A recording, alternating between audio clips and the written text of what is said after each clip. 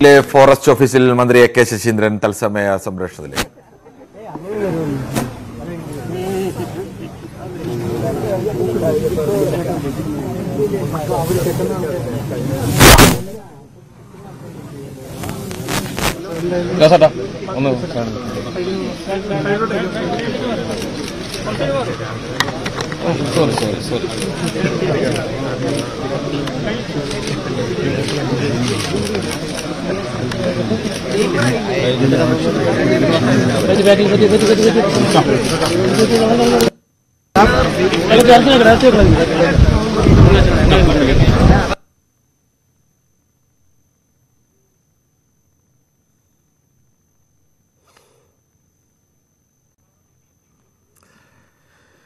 കഴിഞ്ഞ 7 മാസമായി ധോണിക്കാരുടെ വലിയ ആശങ്കയ്ക്ക് ഇന്ന് പരിഹാരമായിരിക്കുന്നു. PT7 എന്ന കാട്ടുകൊമ്പനെ ഒടുവിൽ കൂട്ടിലാക്കിയിരിക്കുന്നു. ഇത്രകാലവും ധോണി നിവാസികളെ വിറപ്പിച്ച കാട്ടുകൊമ്പൻ PT7 ആണ് ഇപ്പോൾ ധോണിയിലെ ഫോറസ്റ്റ് ഓഫീസിൽ തീർത്ത പ്രത്യേക യൂക്കാലിപ്സ് മരങ്ങൾ കൊണ്ടുണ്ടാക്കിയ കൂട്ടിൽ നിന്ന് രക്ഷപ്പെടാൻ വേണ്ടിയുള്ള ശ്രമങ്ങൾ നടത്തിക്കൊണ്ടിരിക്കുന്നത്. ഇത്രകാലം കാട്ടിൽ സ്വൈര്യമായി വിഹരിച്ചിരുന്ന, നാട്ടിലിറങ്ങി നാട്ടുകാരെ ഭയപ്പെടുത്തിയിരുന്ന, കൃഷി നശിപ്പിച്ചിരുന്ന, മതിലും വേലിയുമെല്ലാം ചവിട്ടി പൊളിച്ച് എല്ലാ തടസ്സങ്ങളും നീക്കി മുന്നോട്ട് പോയിക്കൊണ്ടിരുന്ന ആ കാട്ടാനയാണ് ഇപ്പോൾ കൂട്ടിൽ നിൽക്കുന്നത്. അപ്പോൾ അല്ലാതെ അസ്വസ്ഥനായിരിക്കും ആന. സ്വാഭാവികമായും മയക്കം വിട്ടൊഴിഞ്ഞിട്ടുണ്ട്. മയക്കം വിട്ടൊഴിഞ്ഞപ്പോഴാണ് കഴിഞ്ഞ 20 വർഷം, ഏകദേശം 20-ൽ താഴെ പ്രായമുള്ള ആനയാണ് ഇത്രകാലവും കാട്ടിലെ ആനക്കൂട്ടത്തിനൊപ്പമല്ലാതെ ഒറ്റ കൊമ്പനായി നടന്നുകൊണ്ട് തനിക്ക് ആഗ്രഹിക്കുന്നിടത്തെല്ലാം പോവുകയും തനിക്ക് തോന്നുന്നതെല്ലാം ചെയ്യുകയും ചെയ്തിരുന്ന ഒരാനയാണ് ഇപ്പോൾ കൂട്ടിൽ 15 അടി വീതിയും 15 അടി നീളവും മാത്രമുള്ള ഒരു കൂട്ടിൽ ഇപ്പോൾ അകപ്പെട്ടിരിക്കുന്നത്. ആ കൂട്ടിലാണ് ആന ഇപ്പോൾ. PT7 പൂർണ്ണമായും മയക്കം വിട്ട് ഒഴിഞ്ഞിട്ടില്ല. ഇപ്പോഴും മയക്കത്തിൻ്റെ മരുന്നിൻ്റെ ചെറിയ ആലസ്യങ്ങൾ ആനയ്ക്കുണ്ട്. ഈ ആലസ്യം കൂടി കഴിഞ്ഞാൽ ആന സ്വാഭാവികമായും കൂടുതൽ ആക്രമണ സ്വഭാവത്തിലേക്ക് മാറാൻ സാധ്യതയുണ്ട്. ഇങ്ങനെ ഒരു അന്തരീക്ഷം ഒരിക്കലും ഈ ആനയ്ക്ക് പരിചയമുണ്ടാവില്ല. ആ ഒരു അന്തരീക്ഷത്തിലേക്കാണ് ഇപ്പോൾ ആന എത്തിയിരിക്കുന്നത്. കൂടുതൽ വിവരങ്ങളുമായി പ്രസാദ് ഉടുമ്പശ്ശേരി ചേരുന്നു. പ്രസാദെ, ഇത്രകാലം വിറപ്പിച്ച കൊമ്പൻ ഇപ്പോൾ വിറച്ച് കൂട്ടിനുള്ളിൽ നിൽക്കുകയാണ്. എന്താണ് കൂടുതൽ വിവരങ്ങൾ? ഇതൊരു യുദ്ധസമാനമായ ഒരു ഓപ്പറേഷനാണ് പാലക്കാട് ജില്ലയിലെ. മന്ത്രി എ കെ ശശീന്ദ്രന്റെ വാക്കുകളിലേക്ക്. പ്രത്യേകിച്ചും അതിന് ആ ടീമിന് നേതൃത്വം നൽകുന്ന ഡോക്ടർ അരുൺ സക്കറിയോടൊപ്പം നടത്തിയിട്ടുള്ളത് സമീപകാല കേരള ചരിത്രത്തിൽ കണ്ടിട്ടില്ലാത്ത വിധത്തിലുള്ള ഒരു വലിയ ഓപ്പറേഷനാണ് ഇവിടെ നടത്തുന്നത്.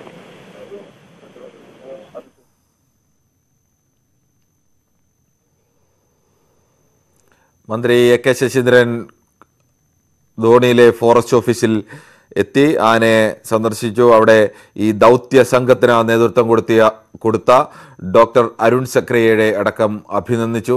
വലിയ ദൗത്യമാണ് അവർ ഏറ്റെടുത്തത്. ഒരു ഒറ്റയാനായ കാട്ടുകൊമ്പനാണ് PT7. മറ്റ് സാധാരണ ആനകളെ പിടിക്കുന്നത് പോലെയല്ല, വല്ലാതെ ശക്തിയുള്ള, അവസാന നിമിഷം 3 പ്രധാനപ്പെട്ട കുങ്കിയാനകൾ നിന്ന് ശ്രമിച്ചിട്ട് പോലും വശങ്ങളിലായി ഭരതനും വിക്രമനും, അതോടൊപ്പം തന്നെ പ്രധാന കുങ്കിയാനയായ കേരളത്തിലെ തന്നെ ഏറ്റവും കരുത്തുള്ള കുങ്കിയാനയായ കൊന്നി സുരേന്ദ്രൻ തന്നെ നേരിട്ട് നിന്ന് ഏകദേശം 1 മണിക്കൂറോളം ഈ 3 ആനകൾ ശ്രമിച്ചിട്ടാണ്. പാതി മയക്കത്തിലാണ് നിൽക്കുന്നതെങ്കിലും വന്യമായ അരുൺ സക്കറെ ഉൾപ്പെടെ ഈ ദൗത്യസംഘത്തിലെ ടീം അംഗങ്ങൾക്ക് വേണ്ടി നിങ്ങളുടെ മുമ്പാകെ പ്രകടിപ്പിക്കുകയാണ്. ജനങ്ങളോടും വളരെയേറെ നന്ദിയുണ്ട്. ഇവിടുത്തെ പഞ്ചായത്ത്, ജില്ലാ പഞ്ചായത്ത്, MLA ഉൾപ്പെടെയുള്ളവർ ഓരോ ഘട്ടത്തിലും ഇവിടെ നടക്കുന്ന കാര്യങ്ങൾ അറിയിക്കുകയും അഭിപ്രായങ്ങൾ ആരായുകയും ചെയ്തിട്ടുണ്ട്. DFO, CCF ഓരോ അരമണിക്കൂർ കൂടുമ്പോഴും കഴിഞ്ഞ 2 ദിവസമായി അവർ ഇവിടെ നടത്തിക്കൊണ്ടിരിക്കുന്ന പ്രവർത്തനങ്ങൾ റിപ്പോർട്ട് ചെയ്യുകയും അഭിപ്രായം ആരായുകയും ചെയ്തിട്ടുണ്ട്. അങ്ങനെ വലിയൊരു കോർഡിനേഷനോടുകൂടി ഒരു കൂട്ടായ യജ്ഞം നടത്താൻ കഴിഞ്ഞതുകൊണ്ടാണ് ഈ നാടിനെ ആകെ ചൊൽപ്പടിക്ക് നിർത്താൻ കഴിയും എന്ന ധിക്കാരത്തോടുകൂടി ജനങ്ങളെ വെല്ലുവിളിച്ച ഒരു കാട്ടുകൊമ്പനെ ഈ രൂപത്തിലേക്ക് മാറ്റിയെടുക്കാൻ വേണ്ടി കഴിഞ്ഞിട്ടുള്ളത്.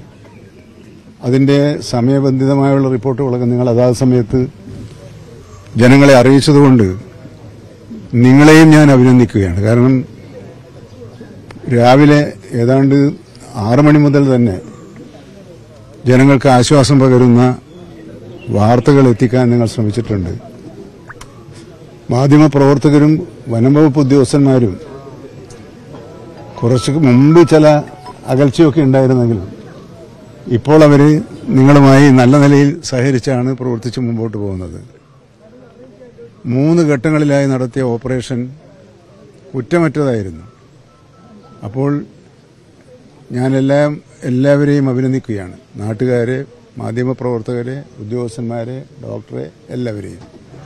ഇനി അങ്ങോട്ട് നമുക്ക് ഈ പ്രദേശം ഒന്ന് ശാന്തമാക്കി വെക്കണം. ആളുകളെല്ലാം ഒന്ന് ഒഴിഞ്ഞു പോയി ശാന്തമായ ഒരു അന്തരീക്ഷത്തിൽ മാത്രമേ ഇനി നമ്മുടെ ഉദ്യോഗസ്ഥന്മാർക്ക്, ഡോക്ടർക്ക് ഉൾപ്പെടെയുള്ളവർക്ക് ഈ ആനയുടെ ഓരോ ചലനങ്ങളും വീക്ഷിച്ച് ആവശ്യമായ കരുതൽ നടപടികൾ സ്വീകരിക്കേണ്ടതുണ്ട്. അതിന്റെ മെക്കാനിസമൊക്കെ ഡോക്ടർ വിശദീകരിച്ച് കഴിഞ്ഞിട്ടുണ്ട് ജനങ്ങളോടെന്നാണ് ഞാൻ മനസ്സിലാക്കിയിട്ടുള്ളത്. പിന്നെ നമുക്ക് ഇന്നും ഈ വലിയ നേട്ടങ്ങൾക്കിടയിലും തെറ്റിദ്ധാരണാജനകമായ വാർത്തകൾ പ്രചരിപ്പിക്കുന്നതിന് വേണ്ടിയുള്ള ശ്രമം നടക്കുന്നുണ്ട്. ഇവിടെ ഇരുന്ന് നിങ്ങൾക്കത് ഇതിന്റെ മുഴുകിപ്പോയതുകൊണ്ട് അത് കേൾക്കായ്മയാണ്. ഈ ആനയെ ഇന്ന് തന്നെ കോന്നിയിലേക്ക് അയക്കുകയാണ്. ഇപ്പോൾ കോന്നിയിലുള്ളവർക്ക് ആശങ്ക. അങ്ങനെ ഒരു കാര്യവുമില്ല. ഇവിടെ ഈ ആനയെ പരിചരിച്ച് മെരുക്കിയെടുക്കാനാണ് വനം വകുപ്പ് ആഗ്രഹിക്കുന്നത്. അങ്ങനെ മെരുക്കിയെടുത്തതിന് ശേഷം ഈ ആനയുടെ സഹായമോ സേവനമോ എവിടെയൊക്കെയാണ് വേണ്ടത്. ഇപ്പോൾ നമുക്ക് സേവനം കിട്ടിയതുപോലെ 2-3 കുങ്കിയാനകളിൽ നിന്നാണല്ലോ നമുക്ക് സേവനം കിട്ടുന്നത്. വനം വകുപ്പിന്റെ ഒരു സ്വത്തായി സംരക്ഷിക്കുന്നതിന് വേണ്ടിയാണ് ഇപ്പോൾ ആലോചിച്ചിട്ടുള്ളത്. പക്ഷെ അതിൽ നമുക്ക് കൃത്യമായി ഉറച്ചു നിൽക്കണമെങ്കിൽ ആനയുടെ വരും ദിവസങ്ങളിലുള്ള സ്വഭാവവും പ്രവർത്തനവും എല്ലാം നിരീക്ഷിക്കേണ്ടി വരും. അപ്പോൾ ഇത് ശാസ്ത്രീയമായി നിരീക്ഷിച്ച് പറയേണ്ട കാര്യങ്ങളെ അഭ്യൂഹങ്ങളുടെ അടിസ്ഥാനത്തിൽ ദയവായി ആരും പ്രചരിപ്പിക്കരുത് എന്ന് ഞാൻ അപേക്ഷിക്കുകയാണ്. കാരണം ജനങ്ങളിൽ വെറുതെ ആശങ്കയുണ്ടാക്കുകയാണ്. ഇനിയുള്ളത് ഇവിടെ ജനങ്ങൾക്ക് വീണ്ടും ഒരു ആശങ്കയുണ്ട്. ഈ കൊമ്പനാനയുടെ കൂടെ ചില കൂട്ടുകാരുണ്ടായിരുന്നല്ലോ. ആ കൂട്ടുകാരെ എന്താണ് ചെയ്യുക? കൂട്ടുകാരെയും നിരീക്ഷിച്ചുകൊണ്ടിരിക്കും. ജനങ്ങളുടെ ജീവനും സ്വത്തിനും സംരക്ഷണം നൽകുന്ന കാര്യത്തിൽ ഈ ഗവൺമെന്റിനുള്ള പ്രതിബദ്ധതയുടെ ഉദാഹരണങ്ങളിൽ ഒന്നാണ് ഇന്നത്തെ ഈ ഓപ്പറേഷൻ. ഈ നിലപാടാണ് ഈ വനംവകുപ്പിന്റെ കാര്യത്തിൽ മാത്രമല്ല എല്ലാ കാര്യങ്ങളിലും സർക്കാരിന്റെ നിലപാട്. ആ നിലപാടിനോട് ചേർന്ന് നിന്ന് ഒരു പ്രശ്നത്തിന് ശാശ്വത പരിഹാരം ഉണ്ടാക്കാൻ കഴിഞ്ഞതിലുള്ള ചാരിതാർത്ഥ്യം രേഖപ്പെടുത്തുന്നതോടൊപ്പം ഈ അതിനുമായി സഹകരിച്ച മുഴുവൻ ആളുകളെയും ഒരിക്കൽ കൂടി ഞാൻ അഭിവാദ്യം ചെയ്യുന്നു. ഈ മറ്റാനകളുടെ കാര്യം പറഞ്ഞു. അതോടൊപ്പം തന്നെ പാലക്കാട് RRT അംഗങ്ങളുടെ എണ്ണം കുറവാണ്. വലിയ തോതിൽ എല്ലാ മേഖലയിലും, അട്ടപ്പാടിയാണെങ്കിലും കൂട്ടലമട തുടങ്ങിയ എല്ലാ സ്ഥലത്തും വന്യജീവികളുടെ പ്രശ്നമുണ്ട്. ഈ RRT ടീമിനെ വർദ്ധിപ്പിക്കുമോ? അതോടൊപ്പം തന്നെ ഈ വയനാട് ടീമിനെ പോലെ ഒരു ടീം പാലക്കാട് കൂടി വേണമെന്നൊരു അഭിപ്രായം ഉയർന്നു വരുന്നുണ്ട്. അല്ല, ഇത് ഇവിടുത്തെ മാത്രം പ്രശ്നമല്ല. കേരളത്തിലെ വനമേഖലയുമായി ബന്ധപ്പെട്ട വന്യജീവി അക്രമവുമായി ബന്ധപ്പെട്ട പ്രശ്നങ്ങളിൽ ഇത്രയേറെ പ്രതിബദ്ധതയോടെ പ്രവർത്തിക്കാൻ അവരെ പ്രേരിപ്പിച്ചത് മറ്റൊന്നും നോക്കിയല്ല, പ്രതിബദ്ധതയോടെ പ്രവർത്തിച്ചാണ്. പക്ഷെ അത് പോരാ. അവർ ആത്മാർത്ഥമായ പ്രകടനം കാഴ്ചവെക്കുമ്പോൾ അവരെ സംരക്ഷിക്കുകയും അവർക്കാവശ്യമായ സഹായങ്ങൾ, നിയമപരമായ സഹായങ്ങൾ ചെയ്തു കൊടുക്കുകയും ചെയ്യേണ്ട ബാധ്യത ഭരണകൂടത്തിനുണ്ട്. അപ്പോൾ നമുക്ക് തീർച്ചയായും RRTയുടെ എണ്ണം വർദ്ധിപ്പിക്കണം. കുറേ പരിശീലനം കിട്ടിയവരെ കൊണ്ടു ചേർക്കണം.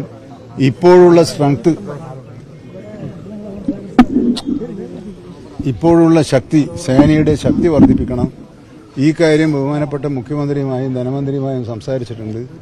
ഈ ബഡ്ജറ്റോടുകൂടി നമുക്ക് കുറച്ച് RRTകളും ഫോറസ്റ്റ് സ്റ്റേഷനുകളും മറ്റ് പ്രതിരോധ പ്രവർത്തനങ്ങൾക്കുള്ള സംഖ്യയും ബഡ്ജറ്റിൽ വർദ്ധിപ്പിച്ചു തരാമെന്നാണ് ഇപ്പോൾ നമ്മളോട് പറഞ്ഞിട്ടുള്ളത്. പ്ലാനിംഗ് ബോർഡും ആ നിർദ്ദേശം അംഗീകരിച്ചിട്ടുണ്ട്. കഴിഞ്ഞ തവണ അനുവദിച്ചതിനേക്കാൾ 2% കൂടുതൽ സംഖ്യ അനുവദിക്കുന്നതിനാണ് പ്ലാനിംഗ് ബോർഡ് നിർദ്ദേശിച്ചിട്ടുള്ളത്. ആ നിർദ്ദേശം അത് പ്രകാരം തന്നെ ബജറ്റിൽ പ്രതിഫലിക്കും എന്നാണ് ഞാൻ പ്രതീക്ഷിക്കുന്നത്. ഏതായാലും കഴിഞ്ഞ കാലങ്ങളിൽ ഇത്ര രൂക്ഷമായിരുന്നില്ല പ്രശ്നം. ഗവൺമെന്റിന്റെ അടിയന്തര ശ്രദ്ധ പറയേണ്ട ഒരു പ്രശ്നമായി ഇതുവരെ ഉയർന്നു വന്നിട്ടില്ലായിരുന്നു. അതുകൊണ്ട് തന്നെ സാധാരണ മട്ടിലുള്ള പ്രവർത്തനങ്ങളാണെന്ന് കാഴ്ചവെച്ചു. പക്ഷേ ഇപ്പോൾ അസാധാരണമായ സാഹചര്യമുണ്ട്. ആ കാര്യത്തിൽ മുഖ്യമന്ത്രി വളരെ ബോധവാനാണ്. മുഖ്യമന്ത്രി തന്നെയാണ് ധനമന്ത്രിയായി ഞാനും കൂടി ഇരുന്ന് ആ കാര്യത്തിൽ എന്തെങ്കിലും അടിയന്തരമായി ചെയ്യണമെന്ന് പറഞ്ഞത്. ഒരു പക്ഷേ ബഡ്ജറ്റ് പാസ്സാകുന്നതിന് മുമ്പ് തന്നെ നമുക്ക് 1-2 RRTകൾ അനുവദിച്ചു തരാനുള്ള നീക്കമാണ് ഇപ്പോൾ നടന്നുകൊണ്ടിരിക്കുന്നത്. ഇന്നത്തെ ഈ സംഭവം ഞാൻ മുഖ്യമന്ത്രിക്ക് റിപ്പോർട്ട് ചെയ്തിട്ടില്ല. മുഖ്യമന്ത്രിക്ക് റിപ്പോർട്ട് ചെയ്ത് ഇവിടെ ഇങ്ങനൊരു ജനകീയ ആവശ്യമുണ്ട് എന്നത് ഒരിക്കൽ കൂടി അദ്ദേഹത്തിന്റെ ശ്രദ്ധയിൽപ്പെടുത്താം. അത് ജീവനക്കാർക്ക്, ഉദ്യോഗസ്ഥന്മാർക്ക് നൽകുന്ന ഉറപ്പാണ്. ശരി. വനമന്ത്രി എ.കെ. ശശീന്ദ്രനാണ് മാധ്യമങ്ങളോട് സംസാരിച്ചത്. ഞങ്ങളുടെ റിപ്പോർട്ടർ പ്രസാദ് ഉടുമ്പശ്ശേരി കൂടി ചേരുന്നുണ്ട്. പ്രസാദ്, എന്താണ് അവിടെ നിന്നുള്ള വിവരങ്ങൾ?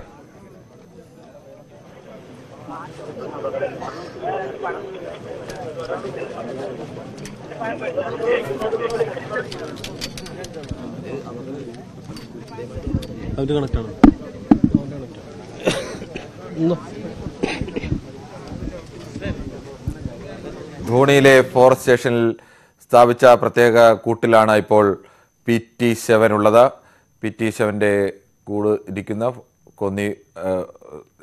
ധോണി ഫോറസ്റ്റ് സ്റ്റേഷനിൽ ഞങ്ങളുടെ റിപ്പോർട്ടർ പ്രസാദ് ഉടുമ്പശ്ശേരി കൂടി ചേരുന്നുണ്ട്. ശ്രീ പ്രസാദ്, എന്താണ് അവിടെ നിന്നുള്ള വിവരങ്ങൾ?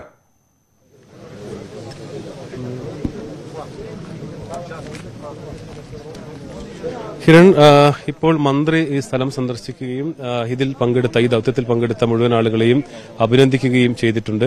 അദ്ദേഹം പറയുന്നത് വനംവകുപ്പിന്റെ ഒരു പ്രധാനപ്പെട്ട ദൌത്യമാണ്. 3 ഘട്ടങ്ങളിലായാണ് ഈ ദൌത്യം നടപ്പിലാക്കിയിരുന്നത്.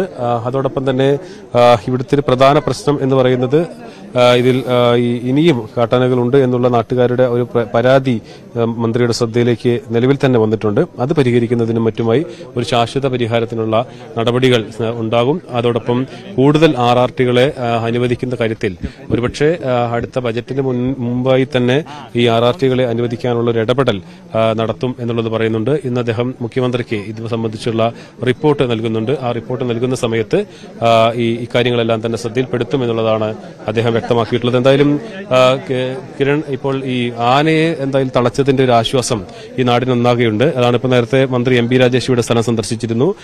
ഇപ്പോൾ വനം വകുപ്പ് മന്ത്രി തന്നെ സ്ഥലത്തെത്തുകയും ഇതിന് നേതൃത്വം കൊടുത്ത ഉദ്യോഗസ്ഥരെ അഭിനന്ദിക്കുകയും എല്ലാം തന്നെ ചെയ്തു. ഇനി എന്ന് പറയുന്നത് അടുത്ത ഘട്ടം ഈ PT-7നെ പരിശീലിപ്പിക്കുക എന്നുള്ളതാണ്, കുങ്കിയാനിയാക്കി പരിശീലിപ്പിക്കുക എന്നുള്ളതാണ്. അത് വരുന്ന ദിവസങ്ങളിൽ അതിന്റെ നടപടികളിലേക്ക് കടക്കും. അതോടൊപ്പം തന്നെ ഈ കൂടുതൽ കാട്ടാനകൾ ഇറങ്ങുന്നതുമായി ബന്ധപ്പെട്ടുകൊണ്ടുള്ള പ്രശ്നങ്ങൾ പരിഹരിക്കാൻ നടപടികൾ വരും ദിവസങ്ങളിൽ ഉണ്ടാകുമെന്നതാണ് മന്ത്രി വ്യക്തമാക്കിയത്.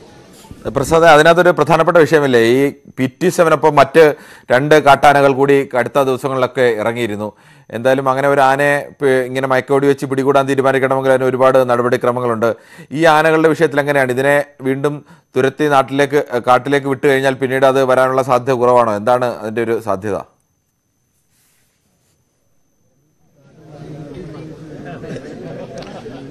കിരൺ, സാധാരണഗതിയിൽ വനംവകുപ്പ് ഒരു ആനയെ പിടിക്കണമെങ്കിൽ അതിന് ആദ്യം കാട്ടിലേക്ക് അയക്കാനുള്ള ശ്രമങ്ങൾ നടത്തും. ഉൾക്കാട്ടിലേക്ക് അയക്കാനുള്ള ശ്രമങ്ങൾ നടത്തി അത് പരാജയപ്പെട്ടാൽ മാത്രമാണ് പിന്നീട് ഇതിനെ കാട്ടിലേക്ക് അതായത് പിന്നെ പിടികൂടുക എന്നുള്ളൊരു ദൌത്യത്തിലേക്ക് കടക്കുക. പക്ഷേ ഇപ്പോൾ ഈ PT-7നെ സംബന്ധിച്ചിടത്തോളം എടുത്തു പറയേണ്ട ഒരു കാര്യം, PT-7 ഈ നിരന്തരം ഇറങ്ങിയിരുന്നു എന്നുള്ളതാണ്. ഉൾക്കാട്ടിലേക്ക് കയറ്റാനുള്ള ശ്രമങ്ങൾ നടത്തിയപ്പോഴെല്ലാം PT-7 നിരന്തരം ഇറങ്ങിയിരുന്നു എന്നുള്ളതാണ് ഇതിൽ പറയുന്നത്. അതുകൊണ്ടുകൂടിയാണ് PT-7നെ പിടിച്ചത്. പക്ഷേ എല്ലാ ആനകളെയും അത്തരത്തിൽ വനംവകുപ്പിനെ പിടിച്ച് കൂട്ടിലിടാനോ കുങ്കിയാനയാക്കാനോ കഴിയില്ല. അത് നിലവിലെ നിയമങ്ങൾ അതിന് അനുവദിക്കുന്നതല്ല.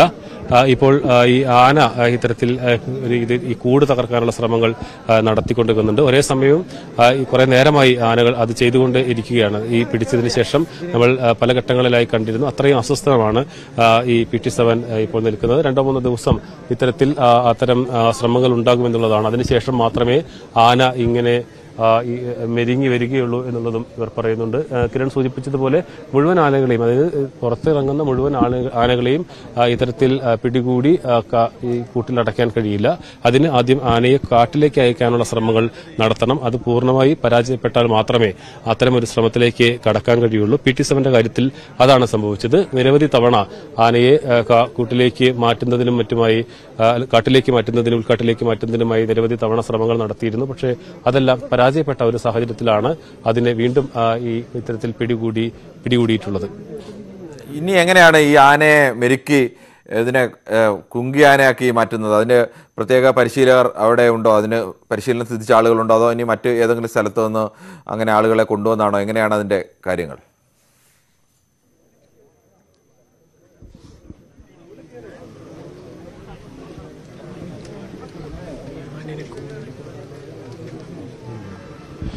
ഇതിന് പിന്നെ കിരൺ ആനയെ കുങ്കിയാനയാക്കി മാറ്റുന്നത് ഇതിന് പ്രത്യേക പരിശീലനം ലഭിച്ച ആളുകളുണ്ട്. അത് ഏറെക്കുറെ സാധാരണഗതിയിൽ ഒരു 2 മാസമോ അല്ലെങ്കിൽ 2 വർഷമോ ഒക്കെ സമയമെടുക്കുക. അത് ആനയുടെ ഒരു സ്വഭാവം വെച്ചാണ് അതിനകത്ത് നിശ്ചയിക്കപ്പെടുക. എന്തായാലും അത് ഇതിന്റെ എങ്ങനെ ഇത് മുന്നോട്ട് പോകുന്നു, PT7 എത്രത്തോളം വഴങ്ങുന്നു എന്നുള്ളതെല്ലാം അനുസരിച്ചിരിക്കും ഇതിന്റെ കാര്യങ്ങൾ തീരുമാനിക്കാൻ എന്നുള്ളതാണ് അധികൃതർ പറയുന്നത്. അത് വരും ദിവസങ്ങളിലാണ് അതിന്റെ പരിശീലനങ്ങളും കാര്യങ്ങളും എല്ലാം തന്നെ ചെയ്യുക. എന്തായാലും ഒരുപക്ഷെ 2 മാസം മുതൽ 2 വർഷം വരെ ഒക്കെ സമയമെടുത്തേക്കാം. ആനയുടെ സ്വഭാവം അനുസരിച്ചാണ് അത്തരം കാര്യങ്ങളിൽ തീരുമാനമെടുക്കുക. എന്തായാലും ഇപ്പോൾ ഇതിനെ സംബന്ധിച്ചിടത്തോളം ഏറ്റവും പ്രധാനപ്പെട്ട ഒരു ദൌത്യം വളരെ വിജയകരമായി പൂർത്തിയാക്കാൻ കഴിഞ്ഞു എന്നുള്ളതിന്റെ ഒരു ആശ്വാസമാണ് എല്ലാവർക്കും ഉള്ളത്. അതിന് വനം വകുപ്പ് ജീവനക്കാരാണെങ്കിലും ഉദ്യോഗസ്ഥരാണെങ്കിലും മന്ത്രിയാണെങ്കിലും മറ്റ് ജനപ്രതിനിധികളെല്ലാം ആ ആശ്വാസം അവർ പറയുന്നുണ്ട്. അതോടൊപ്പം അവരെ സംബന്ധിച്ചിടത്തോളം ഈ നാട്ടുകാരും ഒന്നടങ്കമാണ് ഇതിൽ ആശ്വാസം പറഞ്ഞ് മുന്നോട്ട് വന്നിട്ടുള്ളത്. എല്ലാവരും അവരെ അഭിനന്ദിക്കുകയും എല്ലാം തന്നെ ചെയ്യുന്ന കാഴ്ചയാണ് നമുക്ക് കാണാൻ കഴിയുന്നത്. ഏതായാലും ഇനി വരും ദിവസങ്ങളിൽ ഇപ്പോൾ കൂട്ടിലടയ്ക്കപ്പെട്ട PT7 വരും ദിവസങ്ങളിൽ ഇതിനെ കുങ്കിയാനയാക്കി മാറ്റാനുള്ള പരിശീലന പരിപാടികളാണ് ഇനി ഇവിടെ ഉണ്ടാകുക.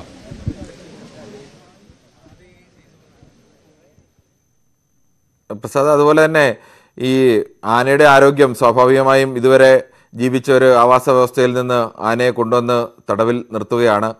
അത് ഭക്ഷണം കഴിക്കുക അല്ലെങ്കിൽ അതിന് മറ്റ് ഭക്ഷണം കൊടുക്കേണ്ടി വരുമ്പോൾ അതുണ്ടാക്കുന്ന പ്രശ്നങ്ങൾ, ഇതൊക്കെ നിയന്ത്രിക്കാൻ പ്രത്യേക ഡോക്ടർമാരുടെ സംഘമൊക്കെ ഉണ്ടാവില്ലേ?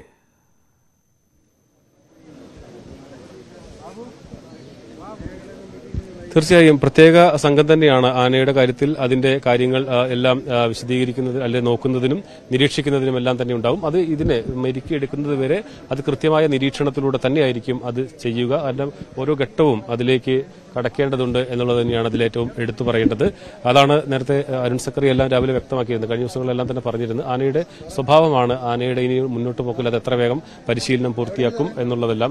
ഇപ്പോൾ എന്തായാലും 2 ദിവസം ഇത് പുറത്തേക്ക് കൂട്ടിൽ നിന്നും പുറത്തേക്ക് പോകാനുള്ള എല്ലാ ശ്രമങ്ങളും നിരന്തരം നടത്തിക്കൊണ്ടിരിക്കും എന്നുള്ളതാണ് ഏറ്റവും എടുത്തുള്ളത്.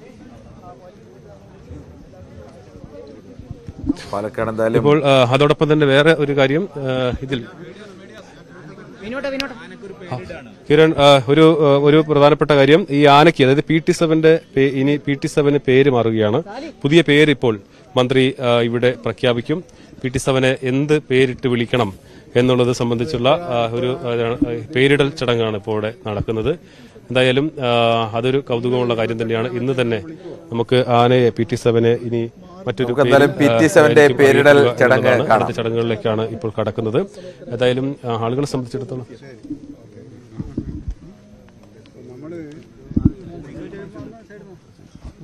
ഈ ധോണി എന്ന പേര് നാട്ടുകാർക്ക് ഇപ്പം വലിയ പരിചയമായി പോയി. ഈ നാടിനെ നിങ്ങളാണ് വാർത്താമാധ്യമങ്ങൾ ധോണി എന്ന പേരിന് കേരളം മുഴുവൻ പ്രശസ്തമാക്കിയത്. അങ്ങനെ പ്രശസ്തമായ പേര് ഈ പുതുതായി വനം വകുപ്പിന്റെ സ്വത്തായി മാറിയിട്ടുള്ള ഈ PT7 എന്ന പേര് മാറ്റി ധോണി എന്ന പേര് ഇടാനാണ് നിർദ്ദേശിച്ചിട്ടുള്ളത്. അപ്പോൾ ഇനി മേലാൽ ഈ ആനക്ക് ധോണി എന്ന പേരാണ് നാമകരണം ചെയ്തിട്ടുള്ളത്. ആ വാർത്ത ധോണി, അതായത് PT7 പേര് ഇനി മുതൽ ധോണി എന്നായി. കാരണം ഈ പേര്, ഈ സ്ഥലത്തിന്റെ പേര് നിങ്ങൾ പ്രശസ്തമാക്കിയിട്ടുണ്ട്. ധോണി മതി. ധോണി എന്നുള്ളത് ഇപ്പം കേരളത്തിലെ ഏറ്റവും അറിയപ്പെടുന്ന ഒരു പ്രദേശമായിട്ട് മാറ്റുന്നുണ്ട്. ഒരു നാടിന്റെ പേരും ധോണിയായിരിക്കും, ഒരു ആനയുടെ പേരും ധോണിയായിരിക്കും. അതെ, എല്ലാ പ്രദേശങ്ങളും പരിചയമുള്ള, കാരണം ഇവിടെ നമ്മുടെ എല്ലാരേക്കാളും ഈ ഇവിടുത്തെ എല്ലാ ഇടവഴികളും പരിചയമുള്ളൊരു. PT7 പേര് ഇനി മുതൽ ധോണി എന്നാണ്. ഇനി മഹേന്ദ്ര സിംഗ് ധോണി മാത്രമല്ല, അല്ലെങ്കിൽ പാലക്കാടുള്ള ധോണി മാത്രമല്ല, മറ്റൊരു കൊമ്പൻ കൂടി ഇനി ധോണി എന്ന പേരിൽ അറിയപ്പെടും. ആ നാടിൻ്റെ പേര് തന്നെയാണ് ധോണി ഈ ആനയ്ക്ക് നൽകിയിരിക്കുന്നത്. PT7 നൽകിയിരിക്കുന്നത്. പാലക്കാട് തസ്കർ 7 എന്നുള്ളത് ഇനി ധോണി എന്ന പേരിലാണ് അറിയപ്പെടുക. പലപ്പോഴും അങ്ങനെയാണ് ആനകളെ, കാട്ടാനകളെ പിടിച്ചു കഴിഞ്ഞാൽ ആ ആനകൾക്ക് മറ്റൊരു പേര് നൽകിയാണ് കുങ്കി ആനയായി മാറ്റുന്നത്. ധോണി എന്ന പേരിൽ അറിയപ്പെടും. കഴിഞ്ഞ 7 മാസമായി ധോണിക്കാരുടെ ഉറക്കം കെടുത്തിയിരുന്ന, ധോണിക്കാരെ ആശങ്കയുടെ മുൾമുനിലേക്ക് തട്ടിയിട്ടിരുന്ന, ധോണിക്കാരെ വളരെ പ്രസാദ് ചേരുന്നുണ്ടല്ലോ.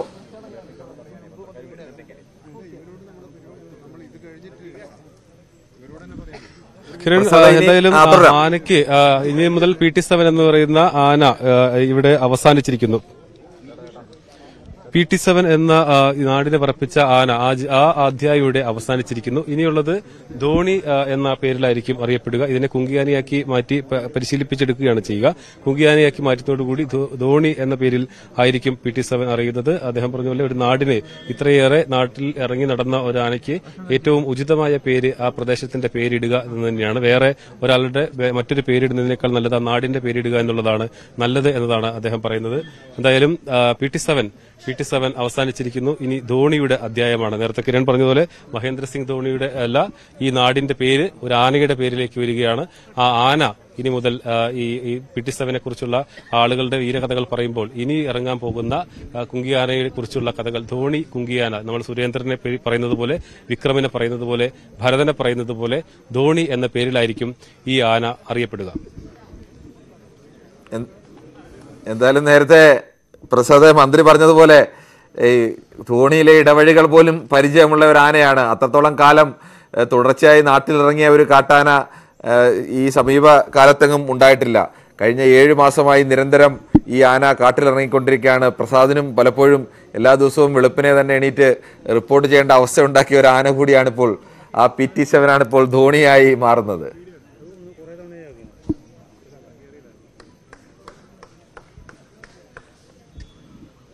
അതെ, എന്തായാലും ഈ നാടിന്, അതാണ് അദ്ദേഹം പറഞ്ഞത്, ഈ നാടിനെ അത്രയേറെ ഉറക്കം കെടുത്തിയ ഒരു ആനയാണ്. ഈ നാടിന്റെ, കിരൺ പറഞ്ഞതുപോലെ, ഈ നാടിന്റെ എല്ലാ ഇടവഴികളും എല്ലാ വഴികളും അറിയുന്ന ഒരു പ്രദേശത്ത് ആ ആനയ്ക്ക് ഇടാൻ പറ്റിയ ഏറ്റവും നല്ല പേര് തന്നെ അതിന് ആ സ്ഥലത്തിന്റെ പേര്, ആ പ്രദേശത്തിന്റെ പേരിട്ടു എന്നുള്ളതാണ് മന്ത്രി പറയുന്നത്. എന്തായാലും ഇനി മുതൽ PT7 എന്ന് പറയുന്ന ആന അത് ധോണി എന്ന പേരിലായിരിക്കും അറിയപ്പെടുക. അത്രയും നാൾ ഈ പ്രദേശത്തിന്റെ ഉറക്കം കെടുത്തിയ ഒരു ആന ഈ നാടിന്റെ തന്നെ പേരായി മാറുന്നു. എന്തായാലും കഴിഞ്ഞ 7 മാസമായി ഉറക്കം നഷ്ടപ്പെട്ടിരുന്ന ഒരു ജനത, കഴിഞ്ഞ 7 മാസത്തിനിടയിൽ ഒരിക്കൽ പോലും സ്വന്തം വീട്ടിൽ സ്വസ്ഥമായി കിടന്ന് ഉറങ്ങാൻ കഴിയാതിരുന്ന ഒരു മനുഷ്യർ, രാത്രിയിൽ പുറത്തിറങ്ങാൻ ഭയപ്പെട്ടിരുന്നവർ, വെളുപ്പാങ്കാലത്തെയും പുറത്തിറങ്ങാൻ ഭയപ്പെട്ടിരുന്ന കുറേ മനുഷ്യർ, അവരെല്ലാം ഇന്ന് സ്വസ്ഥമായി ഉറങ്ങും. എനിക്ക് തോന്നുന്നു പ്രസാദിനെ സംബന്ധിച്ചും ഇതൊരു വലിയ ആശ്വാസമായിരിക്കും. ഇപ്പം എല്ലാ ദിവസവും രാവിലെ 6 മണിക്ക് തന്നെ എണീറ്റ് ലൈവ് നൽകേണ്ടി വരുന്ന അവസ്ഥയിൽ നിന്ന് ഒരു ചെറിയ മാറ്റമെങ്കിലും ഉണ്ടാകുമെന്ന് പ്രതീക്ഷിക്കാം, അല്ലേ?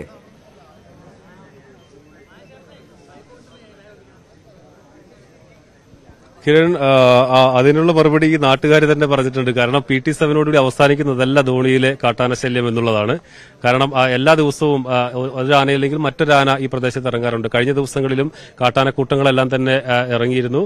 ഈ CCF പറയുന്നത് പോലെ എന്തായാലും PT7 നിരന്തരം ഇറങ്ങുന്നത്. അതുകൊണ്ട് ഒരു ചെറിയ ബ്രേക്ക് ഈ കാര്യത്തിൽ ഉണ്ടാകുമെന്നൊരു പ്രതീക്ഷ നാട്ടുകാർക്കുമുണ്ട്. എന്തായാലും PT7 ഇനി ഇറങ്ങില്ല എന്ന കാര്യത്തിൽ ഉറപ്പായി. PT7 നമുക്ക് മുന്നിലുള്ള ഈ കൂട്ടിൽ അടയ്ക്കപ്പെട്ടിട്ടുണ്ട്. അതുകൊണ്ട് മറ്റ് ആനകളാണ് ഇനി ഇറങ്ങാനുള്ളത്. അവർ കൂടുതൽ ശല്യങ്ങൾ ഉണ്ടാക്കാതെ, ഈ നാടിന്റെ ഉറക്കം കെടുത്താതെ അതിനെല്ലാം തന്നെ വേഗത്തിൽ ഉൾക്കാട്ടിലേക്ക് പറഞ്ഞയക്കാൻ വനം വകുപ്പിന് കഴിയട്ടെ. തീരെ പറഞ്ഞയക്കാൻ പറ്റാത്ത സാഹചര്യത്തിലാണെങ്കിൽ ഇതുപോലെ PT7 പിടിച്ചതുപോലെ ആ ആനകളെയും പിടിച്ച് കൂട്ടിലിടണം എന്നതാണ് നാട്ടുകാരുടെ ആവശ്യം. എന്തായാലും കിരൺ പറഞ്ഞതുപോലെ കുറെ നാളുകളായി എല്ലാ ദിവസവും രാവിലെ നമ്മൾ ഈ വാർത്തകൾ കൊടുക്കുന്നുണ്ട്. ധോണിയിൽ ഏതെങ്കിലും ഒരു പ്രദേശത്തിന്റെ പേര് പറഞ്ഞ് അവിടെ ആന ഇറങ്ങിയിട്ടുണ്ട്, അവിടെ കൃഷി നശിപ്പിച്ചിട്ടുണ്ട്, അവിടെ അല്ലെങ്കിൽ ഏതെങ്കിലും മതിൽ തകർത്തിട്ടുണ്ടെന്നെല്ലാം വാർത്തകൾ നമ്മൾ എനിക്ക് പുറയിൽ കാണുന്ന PT7 പേര് പറഞ്ഞ് നമ്മൾ രാവിലെ കൊടുത്തിട്ടുണ്ട്. എന്തായാലും അതിനൊരു ആശ്വാസം എന്നത് മാത്രമേ ഉള്ളൂ. വരും ദിവസങ്ങളിൽ കൂടുതൽ ആനകൾ ഈ പ്രദേശത്തേക്ക് ഇറങ്ങാതിരിക്കട്ടെ, അതിനുള്ള വനം വകുപ്പിന്റെ എല്ലാ ഇടപെടലുകളും ഫലപ്രദമായി മാറട്ടെ എന്ന് മാത്രമാണ് നമുക്കിപ്പോൾ പറയാനാവുക. എന്തായാലും വരും ദിവസങ്ങളിൽ അതിന്റെ തുടർ നടപടികൾ, ഈ പ്രതിരോധ നടപടികൾ ഉണ്ടാകുമെന്നതാണ് വനം വകുപ്പ് ഉദ്യോഗസ്ഥരെല്ലാം തന്നെ വ്യക്തമാക്കുന്നത്. മന്ത്രിമാരായ MP രാജേഷും അതോടൊപ്പം തന്നെ ശശീന്ദ്രനും ഇക്കാര്യം ആവർത്തിക്കുകയും ചെയ്തിട്ടുണ്ട്. കൂടുതൽ RRTകളെ വേണം, ആനകളെ ഓടിക്കാനുള്ള സംഘങ്ങൾ വേണമെന്നൊരു ആവശ്യം ഉയർന്നിട്ടുണ്ട്. ആ ആവശ്യം പരിഗണിച്ചുകൊണ്ട് കൂടുതൽ RRTകളെ പ്രഖ്യാപിക്കാനുള്ള നടപടികളും വനംവകുപ്പിന്റെ ഭാഗത്തുനിന്നുണ്ടാകുമെന്നതും മന്ത്രി പറയുന്നത് വലിയ ആശ്വാസമാണ്. പ്രസാദ്, ഇപ്പോൾ ഈ ആന ഈ കൂട് തകർത്ത് പുറത്തേക്ക് വരാൻ വേണ്ടിയുള്ള ശ്രമങ്ങളാണോ ഇപ്പോൾ നടക്കുന്നത്? അത് നമുക്ക് എന്തായാലും ഒന്ന് കാണാം. ആ കൂട് തകർക്കാനൊന്നും കഴിയില്ലെങ്കിലും ആന ആ ശ്രമം നടത്തുന്ന രംഗം ഒന്ന് കാണാം.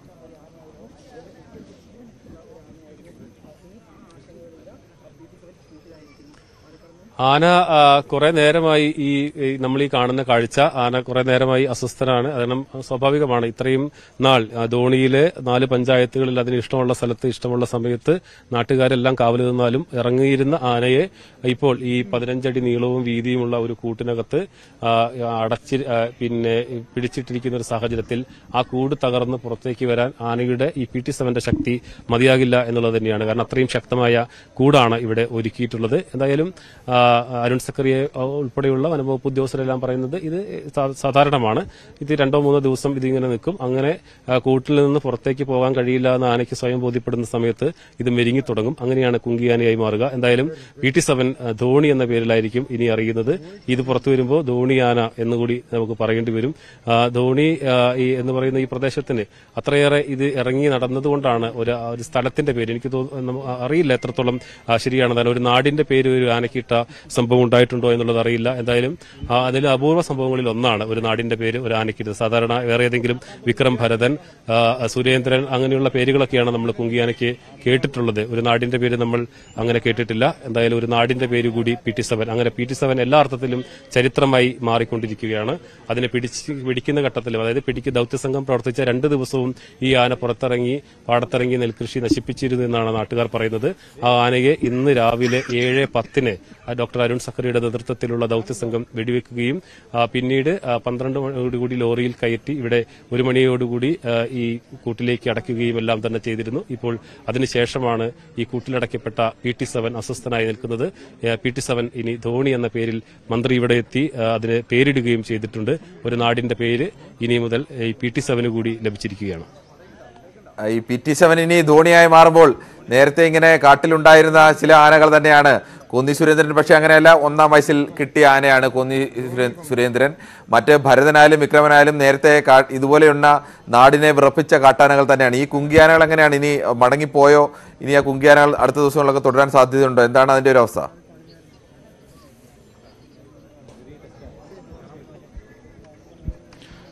കുറച്ച് ദിവസം കൂടി ഒരുപക്ഷെ കുങ്കിയാനകൾ ഇവിടെ തുടർന്നേക്കും. അതിനുശേഷം അത് അതാത് സ്ഥലങ്ങളിലേക്ക്, വയനാട്ടിൽ നിന്നുമാണ് ഈ കുങ്കിയാനകൾ കൊണ്ടുവന്നിട്ടുള്ളത്. ഈ 3 കുങ്കിയാനകളെയും തിരിച്ച് അങ്ങോട്ട് പോകും. ഇവിടെ ധോണി ക്യാമ്പിൽ നിലവിൽ 2 കുങ്കിയാനകൾ ഉണ്ട്. പ്രമുഖ അഗസ്ത്യ എന്ന് പറയുന്ന പേരിലുള്ള 2 കുങ്കിയാനകൾ ഇവിടെ തന്നെയുണ്ട്. അത് ഇവിടെ തുടരും. മറ്റ് കുങ്കിയാനകൾ മടങ്ങിപ്പോകും. അത് പക്ഷേ ഇന്ന് തന്നെ മടങ്ങണമെന്നില്ല, 2 ദിവസം കൂടി കഴിഞ്ഞിട്ടായിരിക്കാം ആ കുങ്കിയാനകൾ പോകുന്നത്. അതോടൊപ്പം ദൌത്യസംഘവും ഇന്നും നാളെയുമായി ദൌത്യസംഘവും വയനാട്ടിലേക്ക് മടങ്ങും. മറ്റ് ആളുകൾ, ഇതിന് വിദഗ്ധ സംഘം, ഇതിനെ നിരീക്ഷിക്കുന്നതിന് വേണ്ടി പ്രത്യേക സംഘവും ഉണ്ടാകും. വരും ദിവസങ്ങളിൽ ആനയുടെ ഓരോ ദിവസവും എത്രത്തോളം എന്തെല്ലാം അതിന്റെ സ്വഭാവങ്ങളും അതിനേതെങ്കിലും പ്രശ്നങ്ങളുണ്ടോ, ആരോഗ്യ പ്രശ്നങ്ങളുണ്ടോ, അത്തരം കാര്യങ്ങൾ പരിശോധിക്കുന്നതിനും നിരീക്ഷിക്കുന്നതിനുമായി വിദഗ്ധ സംഘവും എല്ലാം ഉണ്ട്. അതെല്ലാം കൃത്യമായ നിരീക്ഷണങ്ങളിലൂടെ അതെല്ലാം കൃത്യമായി നടത്തും എന്നുള്ളത് തന്നെയാണ്. എന്തായാലും പ്രസാദ, ഇനിയും കൂടുതൽ ദൃശ്യങ്ങളൊക്കെ നമുക്ക് കാണേണ്ടതുണ്ട്. ഒരു ചെറിയ ഇടവേളയ്ക്ക് ശേഷം വീണ്ടും ഇതേ ദൃശ്യങ്ങളിലേക്ക് തന്നെ.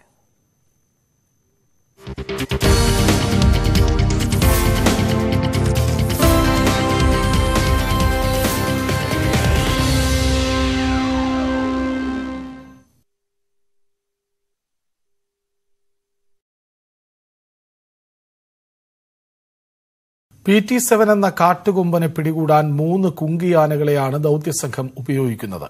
ഒരു കാലത്ത് നാട് വിറപ്പിച്ച കൊമ്പന്മാർ തന്നെയാണ് കുങ്കിയാനകളായി എത്തുന്നത്. വനംവകുപ്പ് പിടികൂടി പ്രത്യേക പരിശീലനത്തിലൂടെ മെരുക്കിയെടുക്കുന്ന കാട്ടാനകളാണ് കുങ്കിയാനകൾ.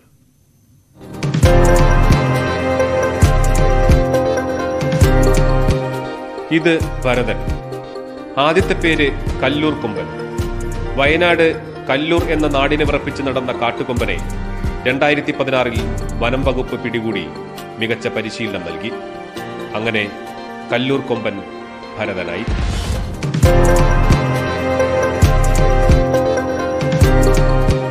അടുത്തത് വിക്രം. ആദ്യത്തെ പേര് വടക്കനാട് കൊമ്പൻ, മറ്റൊരു വയനാടൻ കാട്ടുകൊമ്പൻ. 2017 വയനാട് പൊൻകുഴിയിൽ ഒരാളെ കുത്തിക്കൊലപ്പെടുത്തിയപ്പോൾ വനം വകുപ്പ് പിടികൂടിയത്.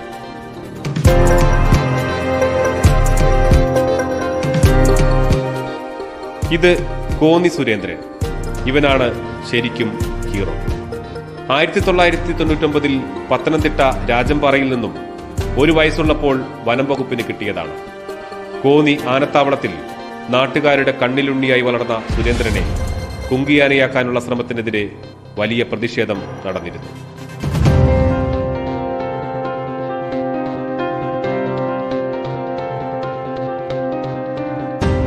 നാട്ടുകാർക്കിവനെ തെച്ചിക്കോട്ടുകാവ് രാമചന്ദ്രനെ പോലെ നെറ്റിപ്പട്ടം കെട്ടിയ ഗജവീരനായി കാണാനായിരുന്നു ആഗ്രഹം.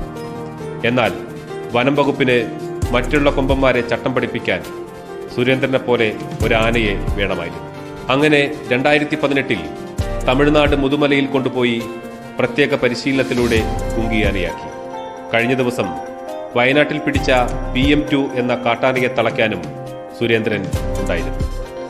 ഭരതൻ, വിക്രം, സുരേന്ദ്രൻ ഈ 3 പേരുമാണ് PT7 പിടിക്കാനുള്ള ദൗത്യത്തിന് ഒപ്പം നിൽക്കുന്ന കുങ്കിയാനകൾ. ദൗത്യത്തിനിടെ PT7 അനുസരണക്കേട് കാട്ടിയാൽ ഇവർ നോക്കിക്കോളും. നാളെ PT7 ഇവരിൽ ഒരംഗമായി അന്ന് നാടുവിറപ്പിക്കുന്ന കാട്ടുകൊമ്പനെ പിടികൂടാനിറങ്ങും. Cameraman Prajith കോങ്ങാടിനോടൊപ്പം Prasad Udumbissery, news 18, Palakkad. PT7 എന്ന കാട്ടുകൊമ്പനെ പിടികൂടാൻ 3 കുങ്കിയാനകളെയാണ് ദൌത്യസംഘം ഉപയോഗിക്കുന്നത്. ഒരു കാലത്ത് നാട് വിറപ്പിച്ച കൊമ്പന്മാർ തന്നെയാണ് കുങ്കിയാനകളായി എത്തുന്നത്. വനംവകുപ്പ് പിടികൂടി പ്രത്യേക പരിശീലനത്തിലൂടെ മെരുക്കിയെടുക്കുന്ന കാട്ടാനകളാണ് കുങ്കിയാനകൾ.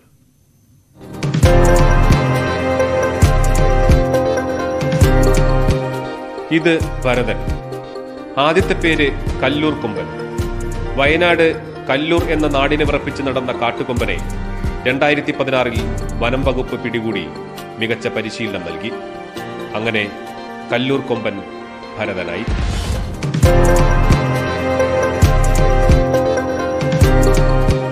അടുത്തത് വിക്രം. ആദ്യത്തെ പേര് വടക്കനാട് കൊമ്പൻ, മറ്റൊരു വയനാടൻ കാട്ടുകൊമ്പൻ. 2017 വയനാട് പൊൻകുഴിയിൽ ഒരാളെ കുത്തിക്കൊലപ്പെടുത്തിയപ്പോൾ വനം വകുപ്പ് പിടികൂടിയത്.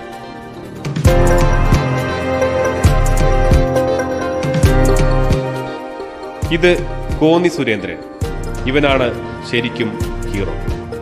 1999 പത്തനംതിട്ട രാജംപാറയിൽ നിന്നും 1 വയസ്സുള്ളപ്പോൾ വനം വകുപ്പിന് കിട്ടിയതാണ്.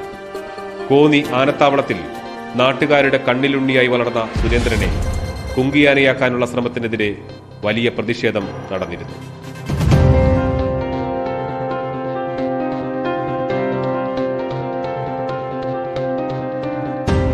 നാട്ടുകാർക്കിവനെ തെച്ചിക്കോട്ടുകാവ് രാമചന്ദ്രനെ പോലെ നെറ്റിപ്പട്ടം കെട്ടിയ ഗജവീരനായി കാണാനായിരുന്നു ആഗ്രഹം. എന്നാൽ വനം വകുപ്പിന് മറ്റുള്ള കൊമ്പന്മാരെ ചട്ടം പഠിപ്പിക്കാൻ സുരേന്ദ്രനെ പോലെ ഒരു ആനയെ വേണമായിരുന്നു.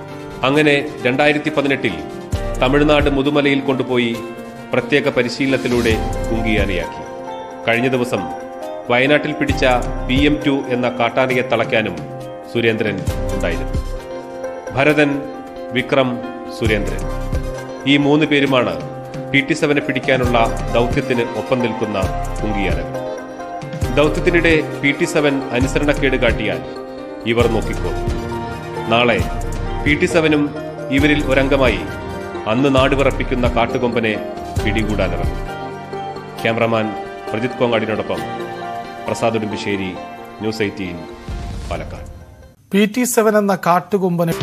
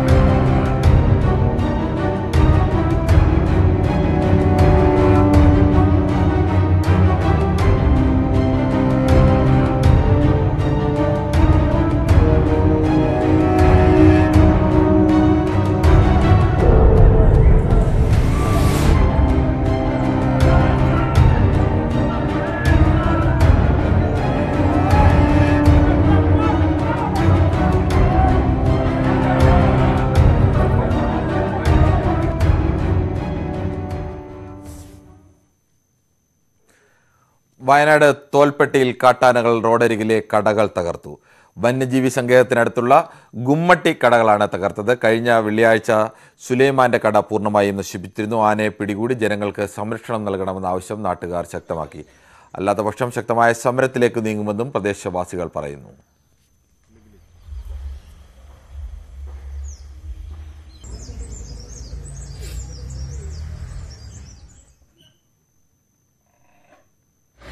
ഞങ്ങൾക്ക് ഈ ആനേനെ കൊണ്ട് ഭയങ്കര ശല്യമാണ്. എത്ര കാലമായി ഇപ്പോൾ ഈ ആന ഇങ്ങനെ ചെയ്യുന്നത്. ഇതിന് തക്കതായ എന്തെങ്കിലും ഒരു തീരുമാനം എടുക്കണം. ഈ ആനേനെ ഫോറസ്റ്റിലേക്ക് തുരത്താനുള്ള പണിയെടുക്കണം. അല്ലെങ്കിൽ ഞങ്ങൾക്ക് ജീവിക്കാൻ വളരെ ബുദ്ധിമുട്ടാണ്. കുറേ പ്രാവശ്യമായി ഇത് ഇങ്ങനെ തട്ടിക്കൊണ്ടിരിക്കുന്നു. എന്താ നമ്മളെ കഷ്ടപ്പാട് ആരും കാണാനില്ല. വയനാട് തോൽപ്പെട്ടിയിൽ നിന്നാണ് ഒരു സ്ഥലത്ത് PT7 പിടികൂട്ടിയപ്പോൾ മറ്റ് പല സ്ഥലങ്ങളിലും സമാനമായ രീതിയിൽ ഇങ്ങനെ ആന നാട്ടിലിറങ്ങുന്ന വാർത്തകൾ വന്നുകൊണ്ടിരിക്കുകയാണ്. മറ്റൊന്നും ആനക്കൂട്ടം ഇറങ്ങിയതിൻ്റെ വാർത്തകൾ തന്നെയാണ്. കാട്ടാനക്കൂട്ടം കാടു കയറാതെ തോട്ടം മേഖലയിൽ തമ്പടിക്കുന്നത് മൂലം ജീവൻ ഭയന്നാണ് ഇടുക്കിയിലെ തോട്ടം തൊഴിലാളികൾ ജോലി ചെയ്യുന്നത്. കാട്ടാന ഇറങ്ങുന്ന ദിവസങ്ങളിൽ തോട്ടങ്ങളിൽ ഇപ്പോൾ ജോലി നിർത്തിവെക്കുകയാണ്. ആഴ്ചയിൽ 3 ദിവസം പോലും തൊഴിലാളികൾക്ക് ജോലി ലഭിക്കാത്ത സാഹചര്യമാണ് നിലവിലുള്ളത്. நாங்கள் காலையில் வேலைக்கு காட்டுக்கு இறங்கும் போதே ஆனை இறங்கும் போதே நாங்களும் இறங்குறோம். அந்த சூழ்நிலையில் வருது. நாங்கள் வர ஆணையும் வருது. ஒரு திவசம் கூட நாங்கள் ஓடி நடக்காத பணி எடுக்கவே இல்லை இந்த காட்டுக்குள்ளே. இந்த காடுல மூலத்துறையை மொத்தம் அப்படித்தான் ஓடிக்கிட்டு இருக்கு. நான் 10 வயசில் இறங்கினேன் வேலைக்கு. 10 வயசுலேருந்து இன்றைக்கி வயசு 58. இது வரைக்கும் அந்த ஆனை சலியத்தை தான் வேலை செஞ்சுட்டு இருக்கோம். എത്രയോ ജീവൻ പോയിരിച്ചു മൂളത്തുറയില്ല. ജീവൻ മുറുകെ പിടിച്ചാണ് തോട്ടം തൊഴിലാളികൾ ജോലിക്കിറങ്ങുന്നത്. എപ്പോഴാണ് കാട്ടാനകൾ കൂട്ടമായും ഒറ്റതിരിഞ്ഞും തോട്ടങ്ങളിലേക്ക് എത്തുന്നതെന്ന് പറയാൻ കഴിയില്ല. അടുത്ത കാലത്തായി കാട്ടാന ശല്യം രൂക്ഷമായി. കൂട്ടമായി എത്തുന്ന കാട്ടാനകൾ തോട്ടം മേഖലയിൽ ദിവസങ്ങളോളം തമ്പടിക്കുന്നതിനാൽ പല ദിവസങ്ങളിലും ജോലിയും ഉണ്ടാകില്ല. കാട്ടാന ഇറങ്ങിയ വിവരം വിളിച്ചറിയിച്ചാലും വനം വകുപ്പ് തോട്ടം മേഖലയിലേക്ക് തിരിഞ്ഞു നോക്കാറില്ല. കാട്ടാന ശല്യത്തിൽ ജീവിതം വഴിമുട്ടിയ അവസ്ഥയിലാണ്. அப்போ ஜீவனை கொண்டு போய் பூப்பாரில் வச்சு கூட நாங்கள் போராட்டம் பண்ணோம். பஸ்ஸை மறியல் பண்ணோம். எத்தனையோ போராட்டம் பண்ணியிருக்கோம். ஃபாரஸ்ட்டோ கவர்மெண்ட்டோ எந்த நடவடிக்கையும் இது வரைக்கும் எடுக்கலை. ரெண்டாவது வீட்டில் இருந்து சாப்பிட்றதுக்கு எங்களுக்கு வசதியும் இல்லை. நாங்கள் பணி எடுத்தாலும் சாப்பிட முடியும். அந்த சூழ்நிலை நாங்கள் வீட்டில் இருந்திருக்க காரியம் என்ன இருக்குது? அப்படி தான் நாங்கள் ஒவ்வொரு நாளும் உயிரை பணையை வச்சு பணி எடுத்து கஞ்சி குடிக்க வேண்டிய சூழ்நிலை நாங்கள் இருக்கோம். നിരവധി തൊഴിലാളികളെയാണ് ഏലത്തോട്ടങ്ങളിൽ ജോലി ചെയ്യുന്നതിനിടയിൽ കാട്ടാന ആക്രമിക്കുകയും കൊലപ്പെടുത്തുകയും ചെയ്തിട്ടുള്ളത്. വലിയ പ്രതിഷേധങ്ങൾ ഉയർന്നെങ്കിലും വനം വകുപ്പ് അധികൃതരെത്തി വാഗ്ദാനങ്ങൾ മാത്രം നൽകി മടങ്ങുകയാണ് ചെയ്തത്. വനം വകുപ്പിൻ്റെ സഹായം ലഭിക്കാത്തതിനാൽ പല തോട്ടങ്ങളിലും കാട്ടാന എത്തുന്നുണ്ടോ എന്നറിയാൻ അതിർത്തിയിൽ തീയിട്ടും കാവലേർപ്പെടുത്തിയും പ്രതിരോധം ഒരുക്കാൻ ശ്രമിക്കുകയാണ് നാട്ടുകാർ. ന്യൂസ് 18 ഇടുക്കി. കായക്കൊടിയിൽ INL കുറ്റ്യാടി മേഖലാ ചെയർമാന്റെ വീടിനും വാഹനങ്ങൾക്കും നേരെ ആക്രമണമുണ്ടായി. എടക്കണ്ടി പോക്കർ എന്നയാളുടെ വീടിന് തീവെക്കാൻ ശ്രമമുണ്ടായി. വീടിന് മുന്നിൽ നിർത്തിയിട്ടിരുന്ന 2 സ്കൂട്ടറുകൾ തീയിട്ട് നശിപ്പിച്ചു. വീടിന്റെ വാതിലിലാണ് തീയിട്ടത്. ഇരുചക്ര വാഹനങ്ങൾ തീയിൽ പൊട്ടിത്തെറിക്കുന്ന ശബ്ദം കേട്ട് വീട്ടുകാർ ഉണർന്നതോടെയാണ് തീ അണച്ചത്. ഇരുചക്ര വാഹനങ്ങൾ പൂർണ്ണമായും കത്തിനശിച്ചു. അവയവമാറ്റ ശസ്ത്രക്രിയ നടത്തിയവർക്ക് സൗജന്യമായി മരുന്ന് വിതരണം ചെയ്യുന്ന പദ്ധതിക്ക് പത്തനംതിട്ട ജില്ലയിൽ തുടക്കമായി. പത്തനംതിട്ട ജില്ലാ പഞ്ചായത്തിന്റെ നേതൃത്വത്തിലാണ് പദ്ധതി നടപ്പാക്കുന്നത്. പദ്ധതിയുടെ ഉദ്ഘാടനം ആരോഗ്യവകുപ്പ് മന്ത്രി വീണ ജോർജ് നിർവഹിച്ചു. കരൾ, കിഡ്നി, ഹൃദയം എന്നീ അവയവങ്ങൾ മാറ്റിവെച്ചവർക്കാണ് സൗജന്യ മരുന്ന് നൽകുന്നത്. അതിസങ്കീർണമായ അവയവമാറ്റ ശസ്ത്രക്രിയകൾ സർക്കാർ മേഖലയിൽ സൗജന്യമാണെങ്കിലും സ്വകാര്യ മേഖലയിൽ ചെലവേറിയതാണ്. അതിനാൽ തുടർ ചികിത്സകൾ നിർധന രോഗികളെ സംബന്ധിച്ചിടത്തോളം ഏറെ ബുദ്ധിമുട്ടുള്ളതാണ്. ഇത്തരമൊരു സാഹചര്യത്തിലാണ് അവയവമാറ്റ ശസ്ത്രക്രിയയ്ക്ക് വിധേയപ്പെട്ടവർക്ക് സൗജന്യ മരുന്ന് നൽകുന്ന പദ്ധതിയുമായി പത്തനംതിട്ട ജില്ലാ പഞ്ചായത്ത് രംഗത്തെത്തുന്നത്. പദ്ധതിയുടെ ഉദ്ഘാടനം മന്ത്രി വീണ ജോർജ് നിർവഹിച്ചു. കേരളത്തിൽ ഡെഡിക്കേറ്റഡായ ട്രാൻസ്പ്ലാന്റേഷന് വേണ്ടിയിട്ടുള്ള ഒരു ഇൻസ്റ്റിറ്റ്യൂട്ട് തന്നെ. അപ്പോൾ അതിൽ നമ്മൾ ഒരു ഭാഗമാണ് ശസ്ത്രക്രിയ മാത്രമല്ല, അതിന് തുടർന്നുള്ള കാര്യങ്ങൾ, അതിന് മുൻപുള്ള കാര്യങ്ങളും വളരെ പ്രധാനപ്പെട്ടതാണ്. പറയുമ്പോൾ വളരെ എളുപ്പമാണെങ്കിൽ അതിന്റെ ഫണ്ട് കണ്ടെത്തുന്ന ഉൾപ്പെടെയുള്ള കാര്യങ്ങളിലേക്ക് സർക്കാരിനെ സംബന്ധിച്ചിടത്തോളം അതിന്റെ 2-3 തലത്തിലുള്ള മീറ്റിംഗ് ഈ സർക്കാരിന്റെ കാലഘട്ടത്തിൽ തന്നെ നടന്നു. ഞാൻ വ്യവസായ വകുപ്പ് മന്ത്രിയുമായിട്ട് ധനകാര്യ വകുപ്പ് മന്ത്രിയുമായിട്ട് സംസാരിച്ച് ചർച്ച നടത്തി. പത്തനംതിട്ട ജില്ലാ പഞ്ചായത്തിന്റെ 2022-23 വാർഷിക പദ്ധതിയിൽ ഉൾപ്പെടുത്തിയാണ് മരുന്ന് വിതരണം നടത്തുന്നത്. അടുത്ത വർഷം മുതൽ പൊതുജന പങ്കാളിത്തത്തോടെ പദ്ധതി നടപ്പാക്കുമെന്ന് ജില്ലാ പഞ്ചായത്ത് പ്രസിഡന്റ് ഓമല്ലൂർ ശങ്കരൻ പറഞ്ഞു. ഇനി ഈ വർഷം ഞങ്ങൾ ഇപ്പോൾ ഇത് തുടങ്ങിയാൽ ജില്ലാ പഞ്ചായത്തിന്റെ ഫണ്ട് ഉപയോഗിച്ച് ഇപ്പൊ ഈ വർഷം തുടങ്ങിയാൽ അടുത്ത വർഷത്തിന് മുമ്പ് തന്നെ ഒരു ഫൗണ്ടേഷൻ രജിസ്റ്റർ ചെയ്യണം എന്ന് ഞങ്ങൾ ആലോചിക്കുന്നു. അതൊരു ട്രസ്റ്റായി. ആ ട്രസ്റ്റ് രജിസ്റ്റർ ചെയ്ത് കഴിഞ്ഞാൽ പബ്ലിക് കോൺട്രിബ്യൂഷൻ, പൊതുജനങ്ങളിൽ നിന്ന് സംഭാവന കൂടി സ്വീകരിക്കാൻ കഴിയും. പ്രവാസികളടക്കം സാമ്പത്തിക ശേഷിയുള്ള ആളുകൾക്ക് ഇതിലേക്ക് സംഭാവന ചെയ്താൽ കുറച്ചുകൂടി ഇതിനെ വിവരപ്പെടുത്താൻ കഴിയും. സൗജന്യമായി മരുന്നു ലഭിക്കാൻ 75 പേരാണ് നിലവിൽ അപേക്ഷ നൽകിയിട്ടുള്ളത്. ഇവർക്ക് കോഴഞ്ചേരി ജില്ലാ ആശുപത്രിയിൽ നിന്നായിരിക്കും മരുന്ന് നൽകുക. ന്യൂസ് 18 പത്തനംതിട്ട.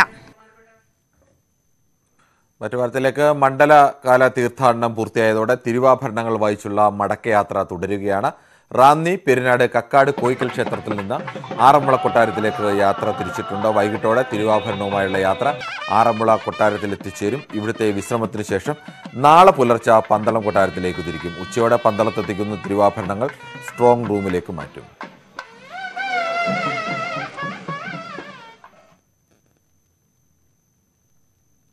കൊടുവള്ളിയിൽ സെവൻസ് ഫുട്ബോളിന്റെ ആവേശനാളുകൾക്ക് ഇന്ന് തുടക്കം.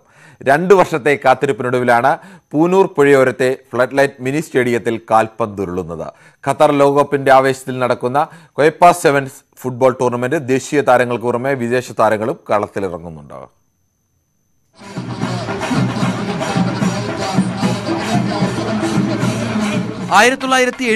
ലാണ് കൊടുവള്ളി പൂനൂർ പുഴയോരത്തെ ഗ്രൗണ്ടിൽ പ്രാദേശിക മത്സരമായി കൊയപ്പ അഹമ്മദ് കുഞ്ഞ് സ്മാരക ഫുട്ബോൾ ടൂർണമെന്റിന് തുടക്കമായത്.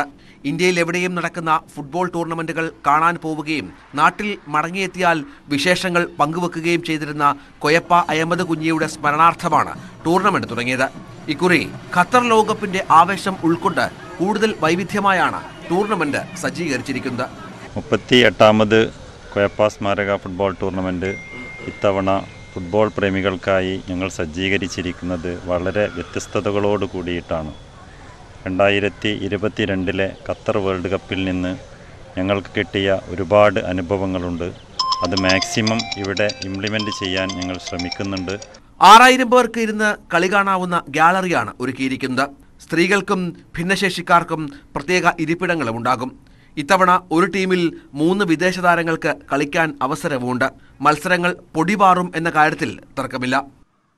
കേരളത്തിലെ പ്രഗത്ഭരായ 24 ടീമുകൾ പങ്കെടുക്കുന്ന ടൂർണമെൻ്റാണ്.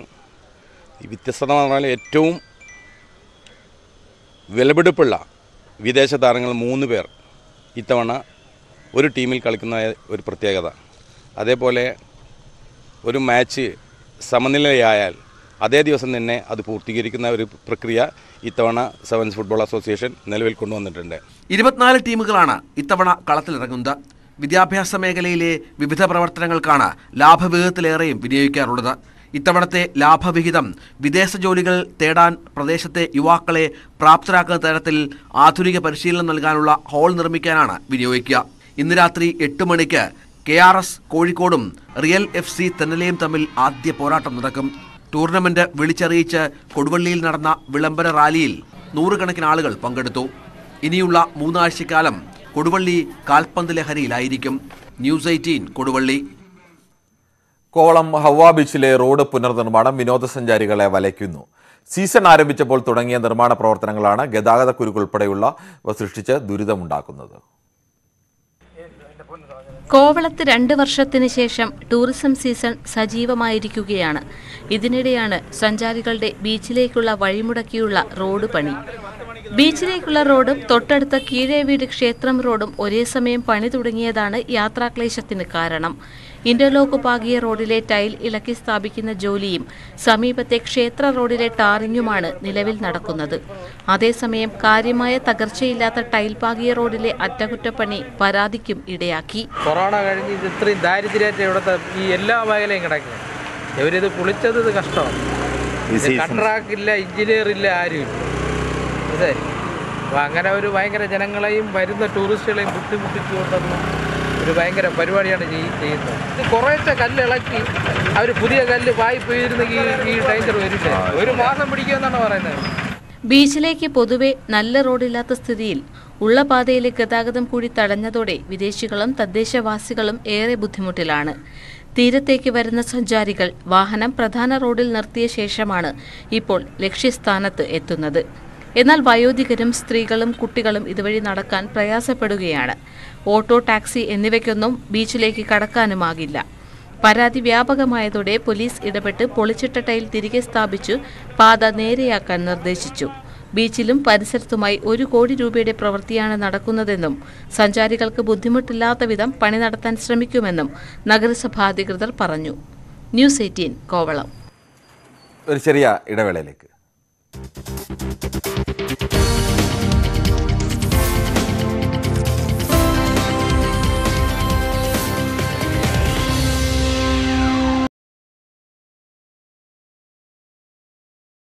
PT-7 എന്ന കാട്ടുകൊമ്പനെ പിടികൂടാൻ 3 കുങ്കിയാനകളെയാണ് ദൌത്യസംഘം ഉപയോഗിക്കുന്നത്.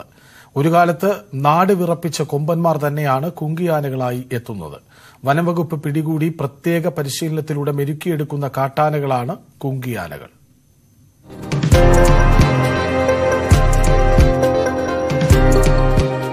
ഇത് ഭരതൻ. ആദ്യത്തെ പേര് കല്ലൂർ കൊമ്പൻ. വയനാട് കല്ലൂർ എന്ന നാടിനെ വിറപ്പിച്ച് നടന്ന കാട്ടുകൊമ്പനെ 2016 വനം വകുപ്പ് പിടികൂടി മികച്ച പരിശീലനം നൽകി. അങ്ങനെ കല്ലൂർ കൊമ്പൻ ഭരതനായി.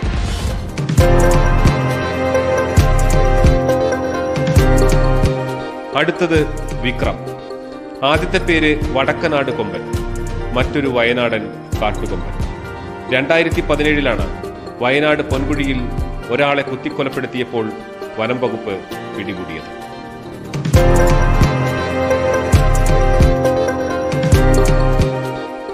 ഇത് കോന്നി സുരേന്ദ്രൻ. ഇവനാണ് ശരിക്കും ഹീറോ. 1999 പത്തനംതിട്ട രാജംപാറയിൽ നിന്നും 1 വയസ്സുള്ളപ്പോൾ വനം വകുപ്പിന് കിട്ടിയതാണ്. കോന്നി ആനത്താവളത്തിൽ നാട്ടുകാരുടെ കണ്ണിലുണ്ണിയായി വളർന്ന സുരേന്ദ്രനെ കുങ്കിയാനയാക്കാനുള്ള ശ്രമത്തിനെതിരെ വലിയ പ്രതിഷേധം നടന്നിരുന്നു.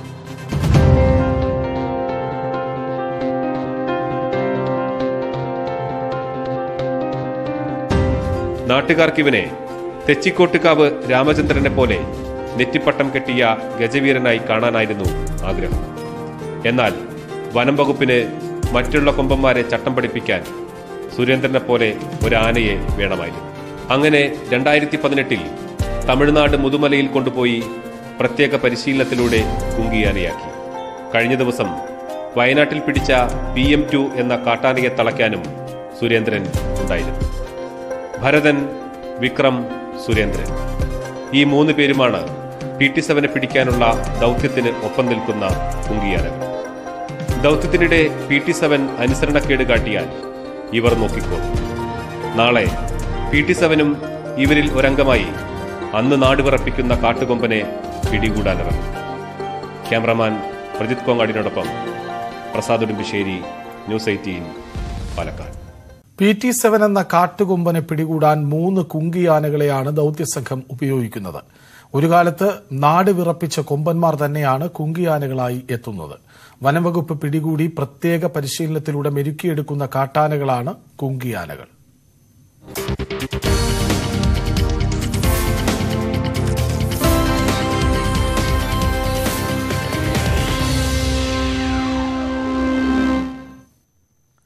ഗുരുവായൂരിലെ ട്രെഞ്ചിങ് ഗ്രൗണ്ടിന് സമീപത്ത് കൂടി ഒരു കാലത്ത് ആളുകൾക്ക് മൂക്ക് പൊത്താതെ നടക്കാൻ കഴിയുമായിരുന്നില്ല.